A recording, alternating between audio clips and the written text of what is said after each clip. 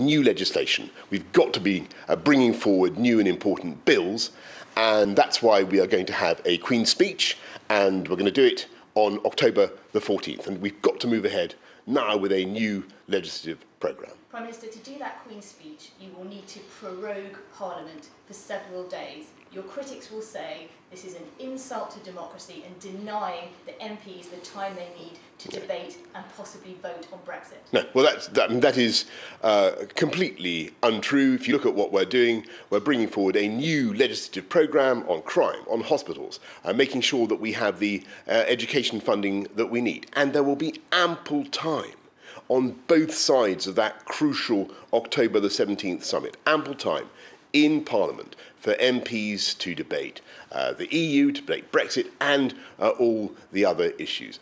Ample time.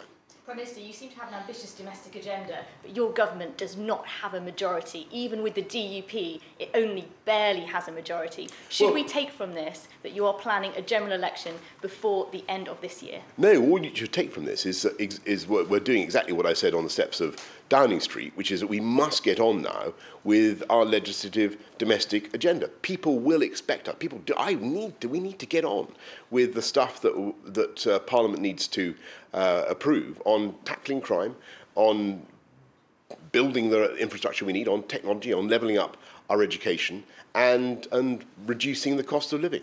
That is why we need a Queen's speech, and we're going to get on with it. We may not even know by the 14th of October whether you're going to get a deal, and the outlook could be quite different whether you do or whether you don't. So what have you got to say to the public who may be concerned about the economic outlook? We need to get on with our domestic agenda, and that's why we're announcing a Queen's speech for October the 14th. Okay? Thank you. Thank you.